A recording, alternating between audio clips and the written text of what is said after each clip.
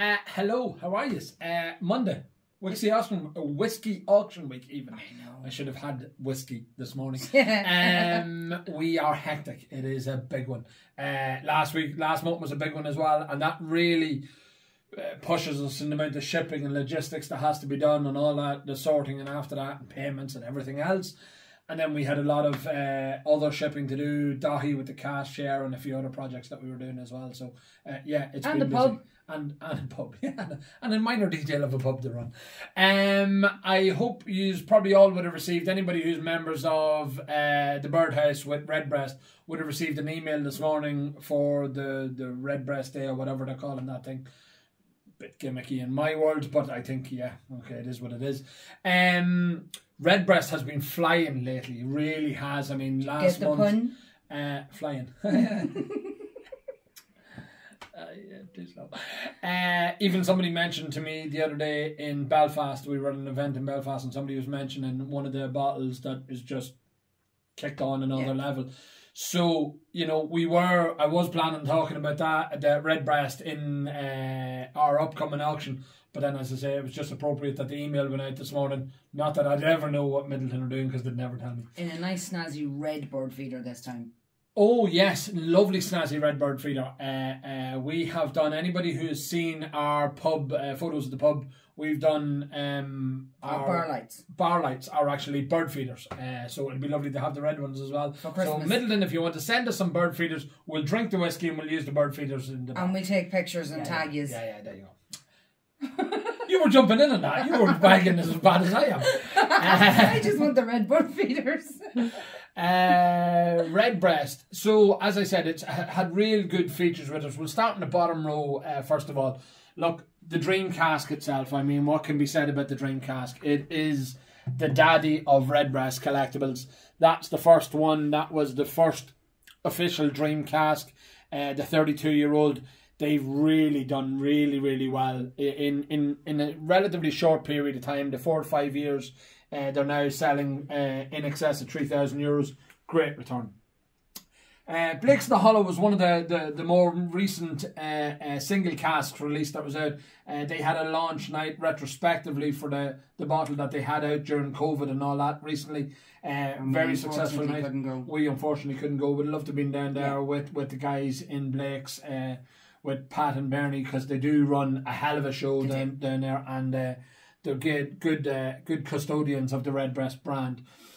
This will be the first time that we, Irish Whiskey Auctions, have sold a complete set of 11 bottles of the limited edition American releases, the 14-year-old American release bottles. It had probably, at the time, one of the most confusing ways. I think James Boland was the guy who originally done it, who went to count exactly how many bottles was there of each, or in total. I think it's about 2,500 bottles, they think, or 2,000 or something like that. There's 252 bottles in most of the releases. Yes. Some of them were really hard to get. I think it was Oak and Violet that they only sold it by... is it Oak and Violet? Yeah. That they only sold it by the measure in the bar. So anybody getting it had a real tough time. I mean, you know, you went to the bar, you paid for it by the measure initially, and you got the bottle, and it was sort of really difficult when they brought it out. So it was really tough to put a full set of them together. So it was really good that some guys did. As I say, that should do well. Yep. Redbreast are getting really clever with their different variants releases, and here's two proof of that. I mean, proof, I like this again. This is a Kentucky Oak. So they had a blue box previously. It was called Small Batch. Oh, it was gorgeous. It's lovely. We really enjoyed that.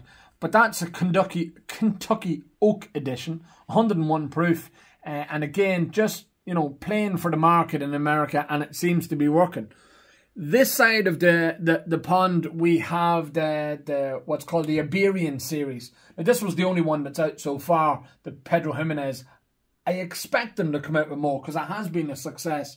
I know a lot of bars are looking for that a lot at the minute, because they really want it behind the bar, because it's a banging whiskey and at not a mad price. Yeah. It's a really good one.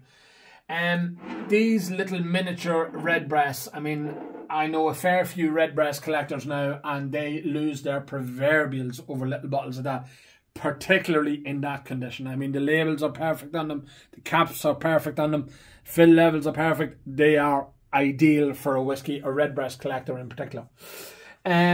Two at the back, Manual Love. So when I said about the Dream Cask 32 being the first Dream Cask, in truth, the Manual Love was the first limited edition as part of the Birdhouse. I can't remember the number. I think off the top of my head, I think it was 2,500 bottles of the Manual Love.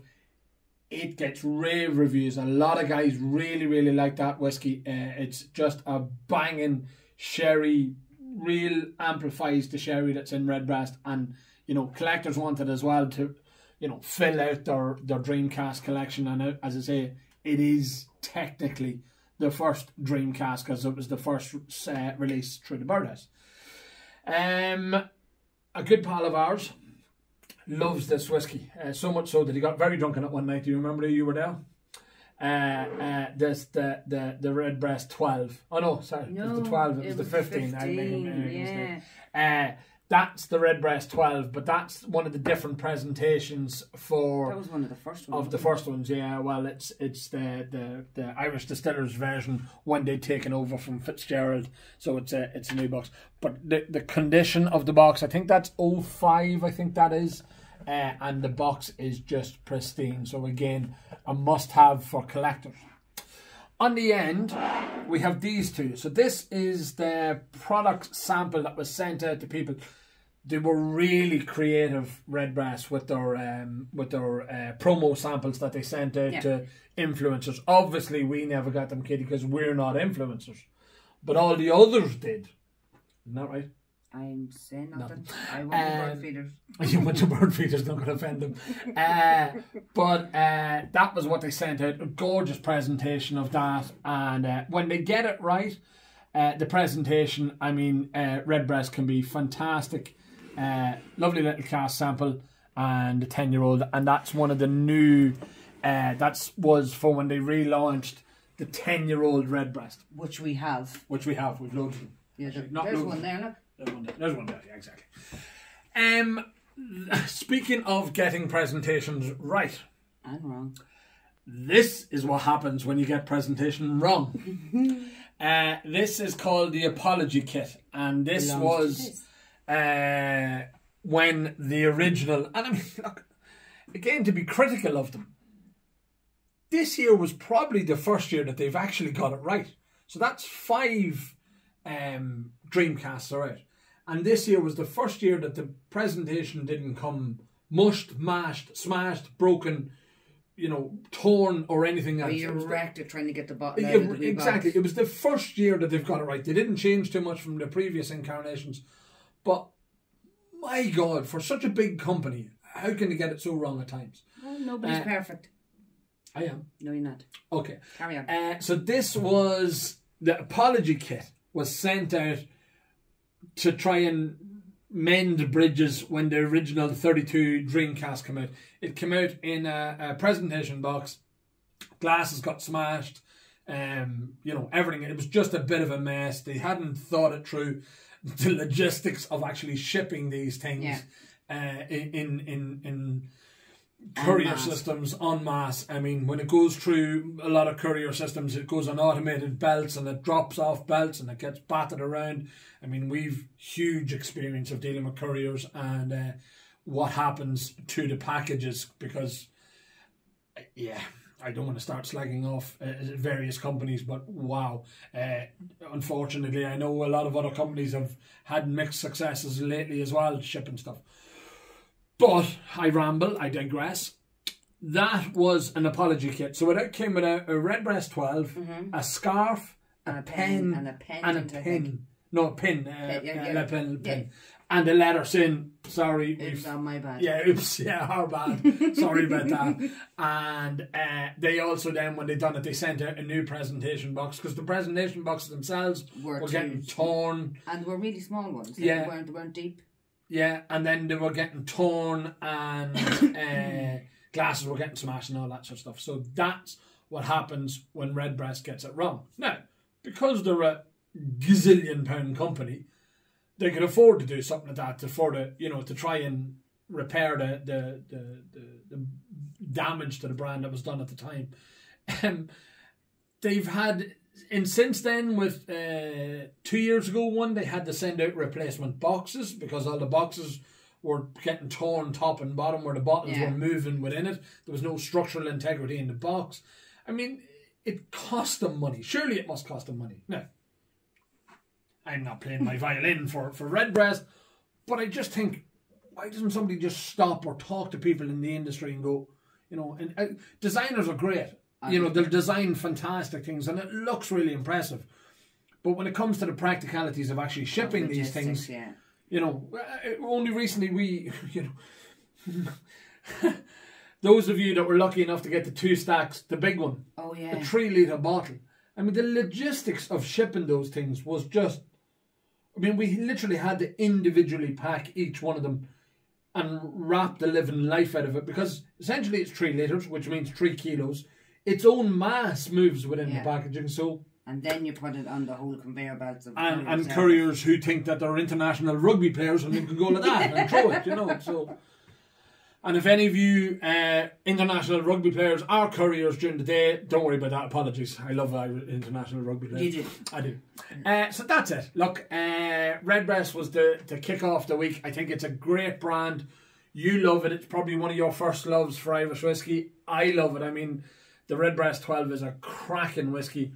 The single cask project that they've done, which is coming to an end, is another great thing. There is a few more coming out or in transition. Yeah. Yada yada yada. But I mean, you know, as a steady bottle in the Irish whiskey, you know, plethora of bottles, the Redbreast 12 is just a must-have. You know, must-have. But even I know, talking to guys, the 21 and the 15's getting short on numbers and getting limited availability to be able to order it, and particularly in America, I know, talking to Larry and a few guys over there, it's tough to get as well. So bye. Do you like that? It's good, Dan. Right, that's us. We shall talk to you tomorrow. I have no idea what we're going to talk about. It probably might be a little bit more refined instead of a whole heap of rambling. Yeah, exactly. But Monday, fun day. Yeah, that's it. Go on. Bye.